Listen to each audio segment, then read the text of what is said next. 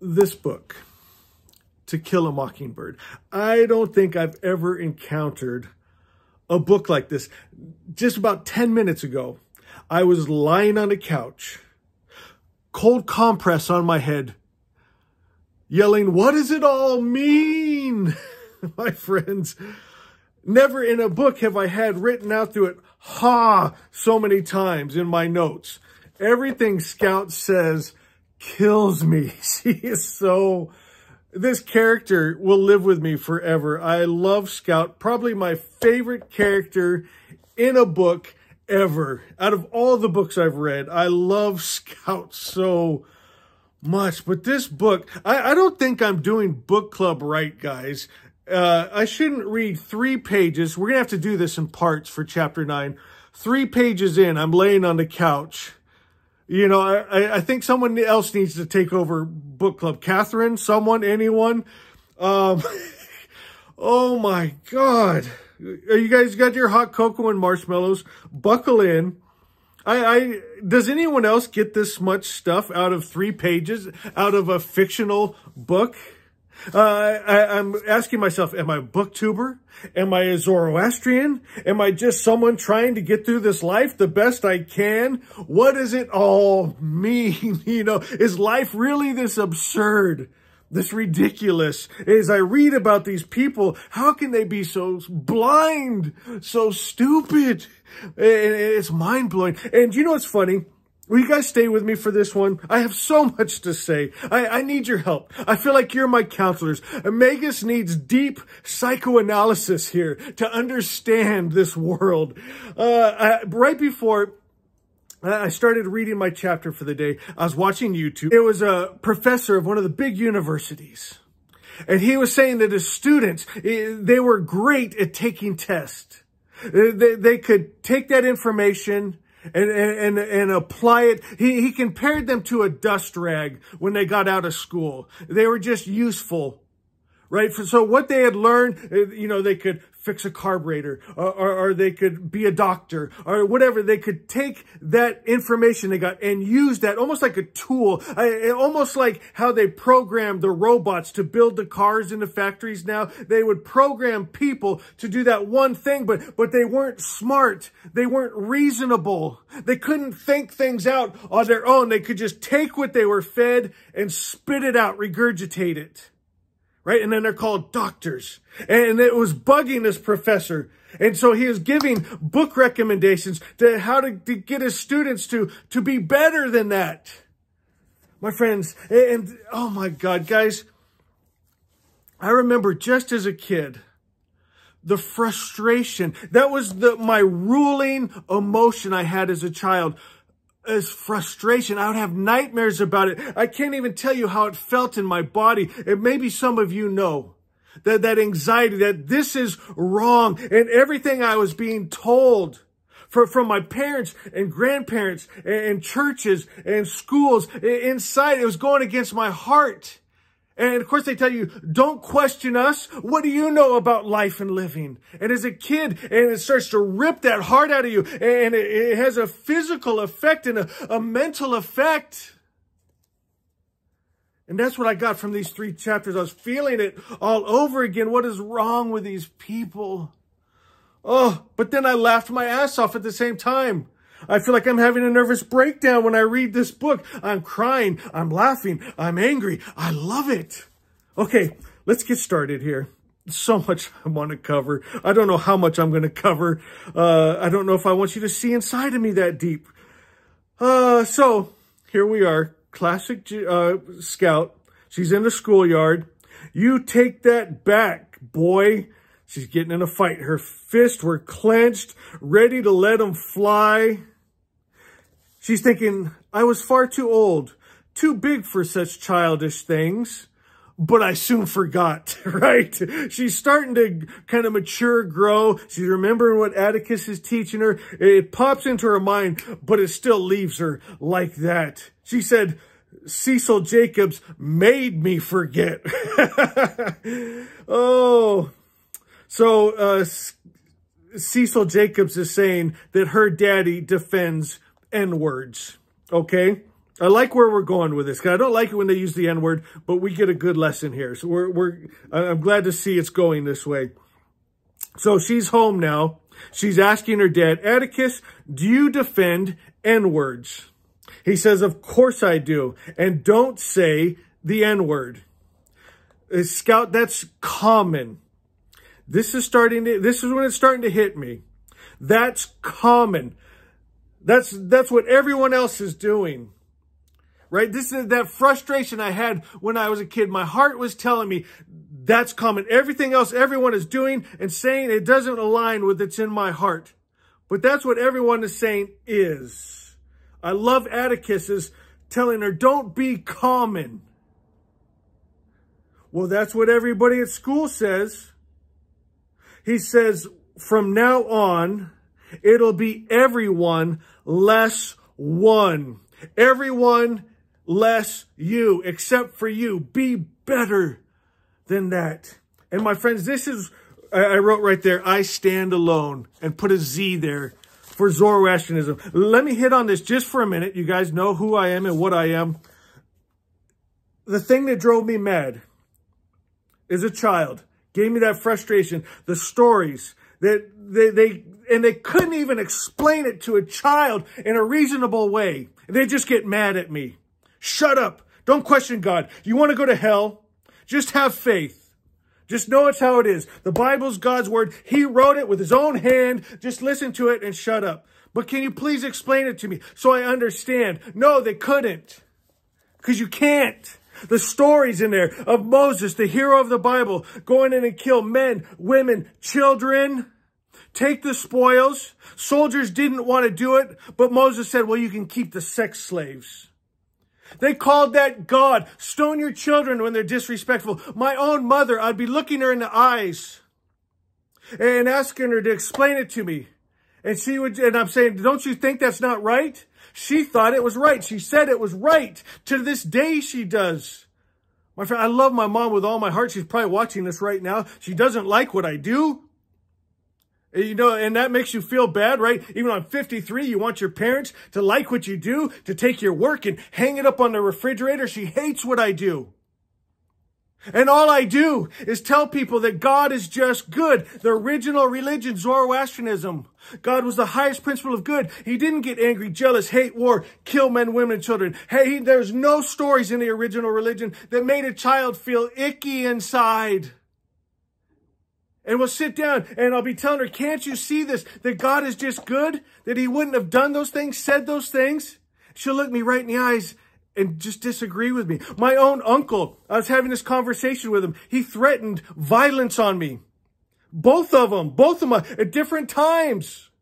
My one uncle, one of the largest preachers in Southern California, got up and was ready to brawl. And I said, what are you so angry about? I'm just telling you that God is just good. He's unmixed. He's not love and hate, peace and war. He's good. Why does that make you so angry? I understand why I get frustrated, because it's so simple. Good is good, bad is bad. I stand alone. I'm not common. And once I did that, that frustration went away. Now I have a whole new frustration. Why can't other people see it? Well, just like in this story, why can't these people that hate people because of the color of their skin see it's wrong? Who's still with me? Would you guys do me a favor? Please interact with me. I beg of you. I need this in this part of my journey on YouTube. I need you to say, I'm here, Makis. I hear you. I might not even agree with you, but I'm here. Hit that like button or the dislike button. Just let me know there's a living body on the other side of this camera I'm looking at.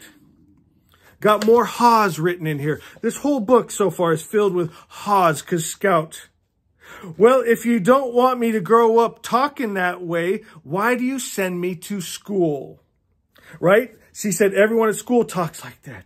Why do you send me to a place that teaches this, that this is common? Love freaking Scout. I understand you, girl. I hear you. And I also see you just being scheming, trying to get out of school. I love you. My father looked at me mildly, amusement in his eyes. Despite our compromise, my campaign to avoid school had continued in one form or another since my first day's dose of it. The beginning of last September had brought on sinking spells, dizziness, mild gastric complaints. I went so far as to pay a nickel for the privilege of rubbing my head against the head of Miss Rachel's cook's son, who was afflicted with a tremendous ringworm. It didn't take. Oh my God, I love Scout. But I was worrying another bone. Do all lawyers defend... Stopped herself. Negroes. She was going to say the N-word. Caught herself. Negroes, Atticus. Good girl. She's trying. There'll be a few slip-ups, but she's getting there. Of course they do, Scout.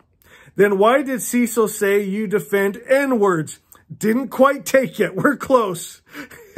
He made it sound like you were running a still. Have you ever had that? Like, I know how I feel. I'm telling people God is just good. And they make you feel like you're running a still. I've had people tell me I'm demon possessed because I say God doesn't get angry, jealous, hate, war, kill men, women, and children. He's just good, unmixed. Tell me I have a demon.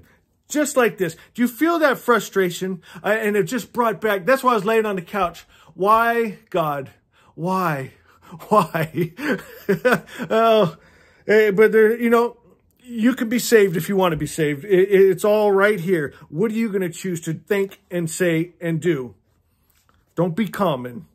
This book is deep, guys. Loving this.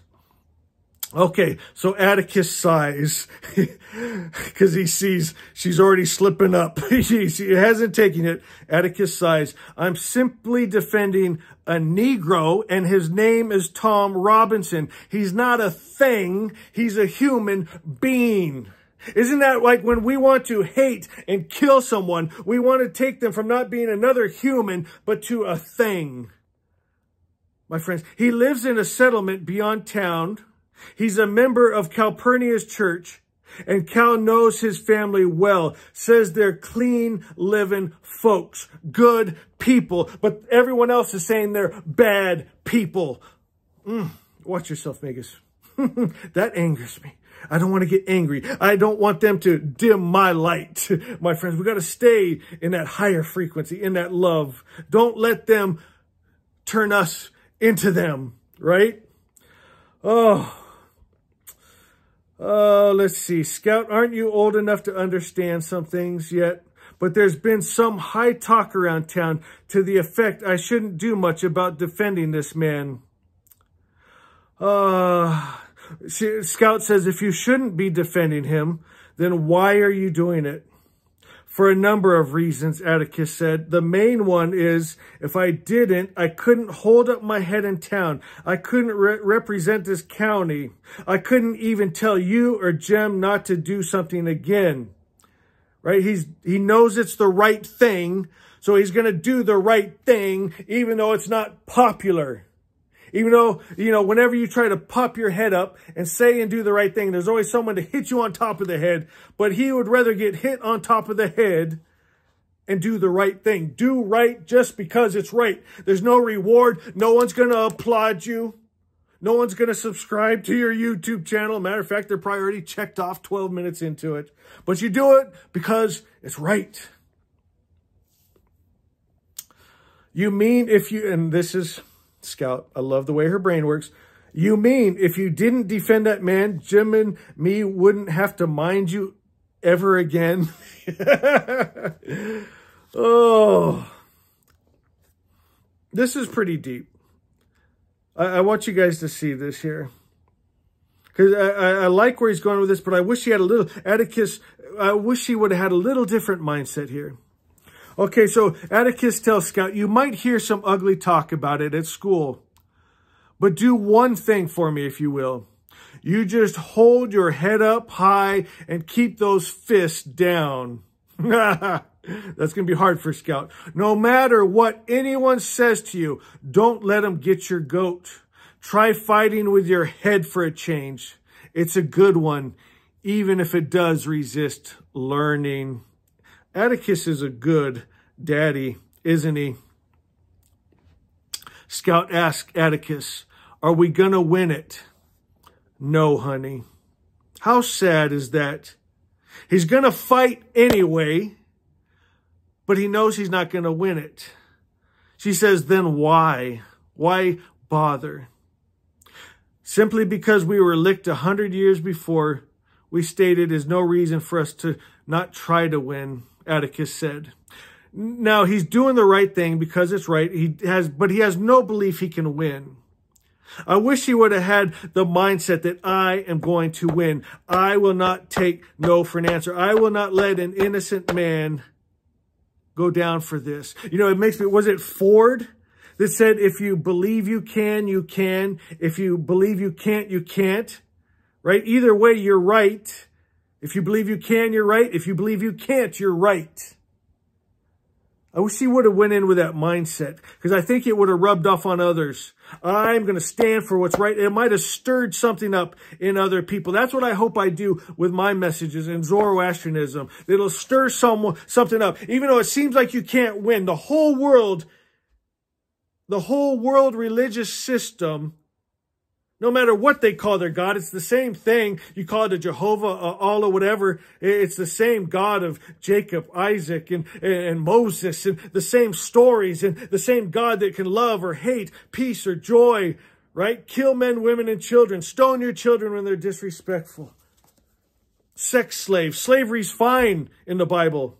Matter of fact, was it Paul that said, obey your master like you would the Lord, right? Come on, people. Come here, Scout, said Atticus. I crawled into his lap, tucked my head under his chin. He put his arm around me and rocked me gently. It's a different time, he said. This time we ain't fighting the Yankees. We're fighting our friends. But remember this, no matter how bitter things get, they're still our friends. And this is still our home. Atticus. I love him. All right, we're wrapping it up here. Oh, Lord of mercy. Okay, so she's at school again. Now she's got to put into practice everything Atticus has taught her.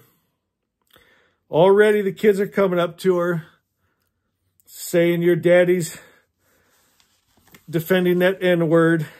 My daddy says he ought to be hung. I drew a bead on him. She's got her fist up, drew a bead, focused, ready to take this boy out, my friends.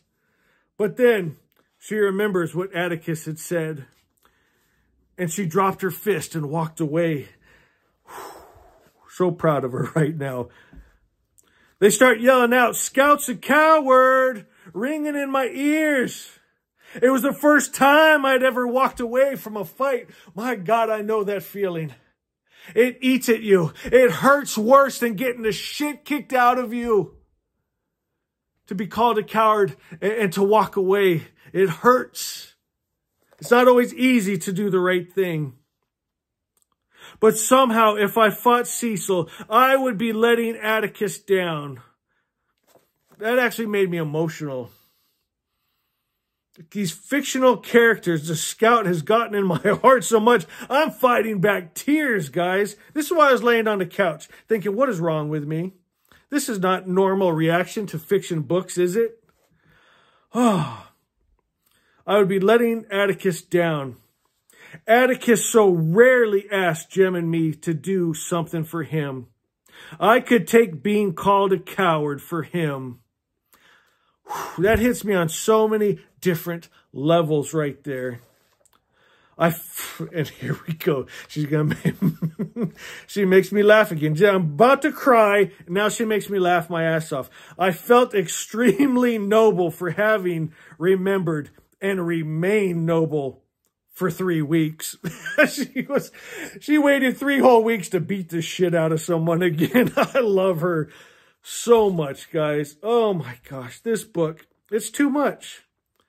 It's too much. It's the story itself. It's like we're talking about in yesterday's video. It's also how it takes you inside yourself. Makes you question things in your own mind, your own beliefs. It takes you back to your childhood memories. I think that's what somehow this author tapped into, that, which makes it even deeper beyond the story, because you're injecting your life into it, the things you've gone through. So it gives you that sense that your senses are involved, right? I remember when she's rolling in the tire. I did that with my friends. I remember the smell of the rubber, the sound on the gravel, right? Just the climbing the trees. It's tactile. I can feel it. I'm there. The emotions, the frustrations, the victories, the lessons. So much. Oh my God. Scout, do you know what Scout reminds me of? Is my Grandma Millie. Grandma Millie was my everything. She was just like Scout. She was raised in the South, and she has so much fight in her. I think that's where I get that from. I have so much fight in me. I was her favorite. I was her special thing. No one else in the family had that connection like me and Grandma Millie had. Our love was so strong, my friends. And the stories I hear of her, you know, one time a car ran an intersection as a drunk, T-boned another car. Guy gets out of the car. He's all wobbly. He's drunk. He goes to try to get back in his car and get away. Grandma Millie runs up, tackles him to the ground, sits on him till the cops got there. Stories of my grandpa was an alcoholic, and he would be out, you know, running around, getting drunk, playing the fool. Dad told me stories of he would come home, try to sneak in through the doggy door, right? Trying to be sneaky because she had locked the doors, and he's trying to come through the doggy door. She grabs him, rips him through the doggy door, beats the shit out of him, throws him in the shower, turns on the cold water. I mean, she didn't take no crap. You know, and I pity the fool that would ever mess with her baby, her grandchild. And this is what made me actually make this video today. I wasn't going to talk about this, but I'll show you what it was. I felt it was like my spirit guides telling me from something I read on the next page. Tell the story. What do you have to lose? People are unsubscribing from your channel left and right anyway. There might be one person that will enjoy this story. That's what I make these for. One other person like me that's got a little frustration with what's going on in the world. I remember my grandma, I have that, one of my giftings is I can see and know things that others don't. My grandma had that. My dad has that. My grandma, we're sitting, or actually we're standing in the kitchen, and it was the whole family and friends. The kitchen was packed. It was at my parents' house. And I'll never forget, it went real quiet because Grandma Millie, she's a big woman, right? She's not a little dainty grandma. Grandma Millie, big Southern woman, right? And when she talked, people listened. Her voice resonated through the whole kitchen. And she looked at my friend Dan. Matter of fact, Dan, he's the one on the thumbnail, if you're still here, that you saw me giving a big smooch. She looked at him and said, "If you break up my grandson's family, I will kill you." And everyone knew she was serious. She would do it.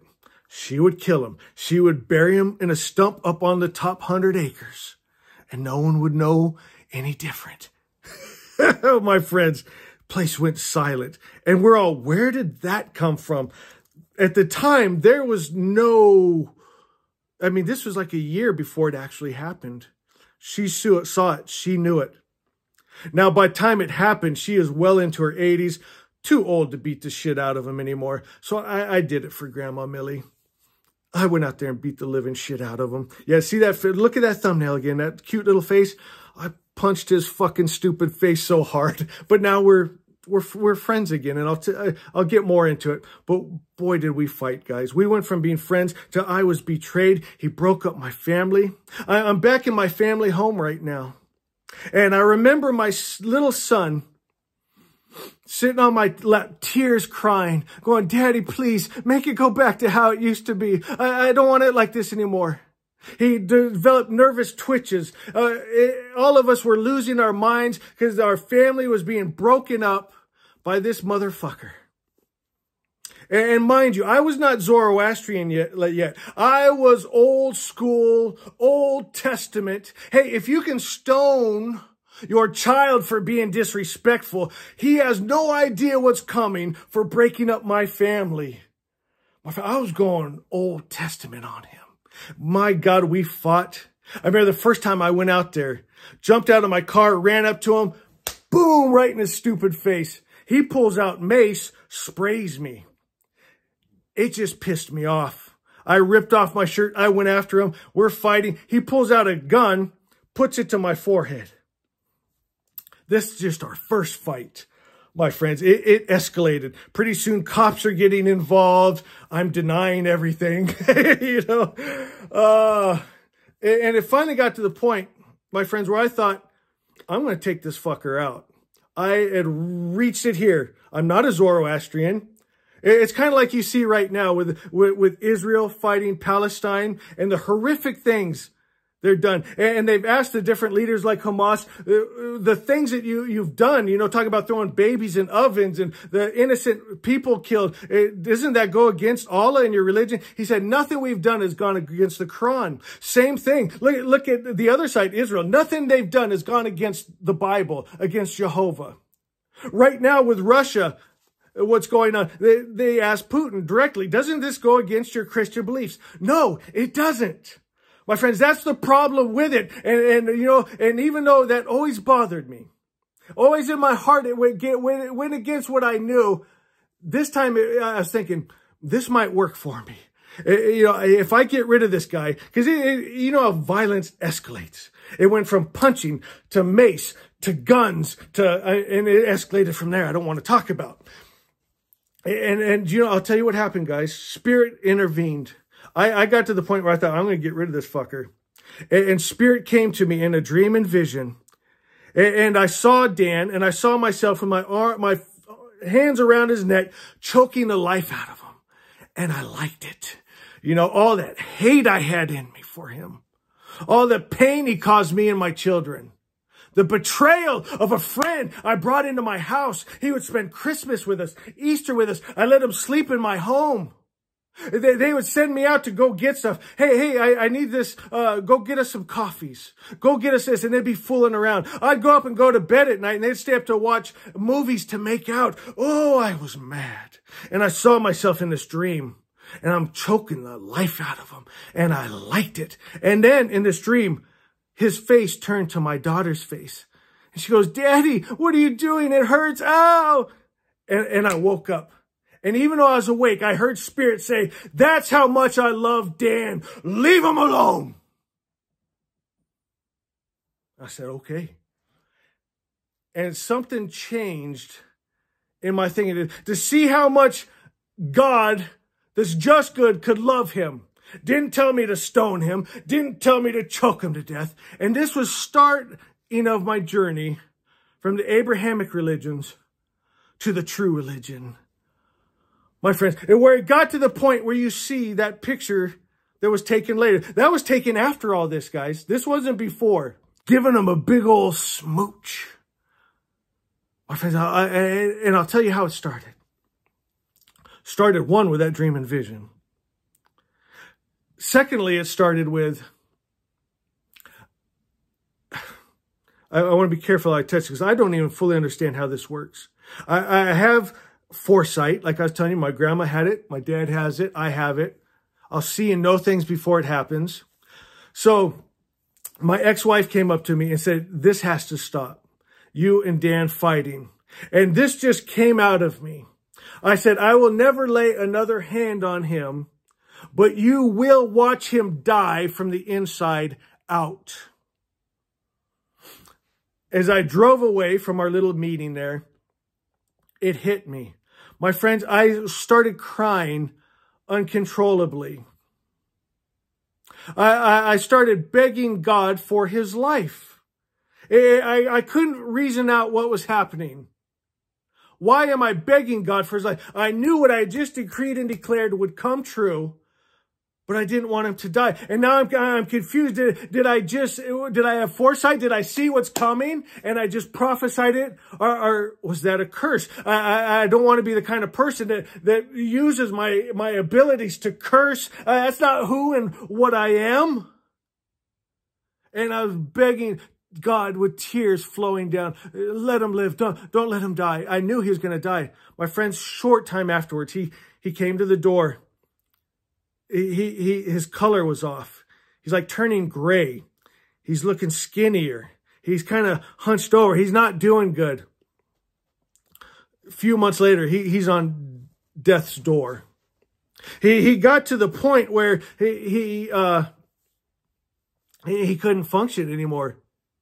And so now my ex-wife isn't liking him so much anymore. She gets pregnant. So she had married him. She gets pregnant by another man. So now she's leaving Dan. So now they got joint custody of their child. And so they had a baby, which I love her so much. She's my baby too. I fell in love with his daughter. Okay. And I could see in her face Dan's face, which made me like him a little more, my friends, because I could see the connection of the two. I love this girl so much. So now they're divorced. And so now he gets her on the weekends. He calls me and says, I got Autumn this weekend, but I'm too sick to do anything with her. Will you help me? So I was like, all right, I'll do that. I take him to the pool. And I had to get him in his bathing suit. He can't even unbutton his own clothes. His hands are shaking, so I have to unbutton his shirt. I have to put his shorts on. That's uncomfortable for me. That's not the kind of person I am. You know, I'm like, here's your shorts, dude. Don't touch me. Yeah. Oh, and then he lays there in the sun on the chair while I'm in the pool splashing with his daughter, playing games. Marco Polo. How did we get from beating the shit out of each other to me dressing and playing with his daughter, crying to God lets him live?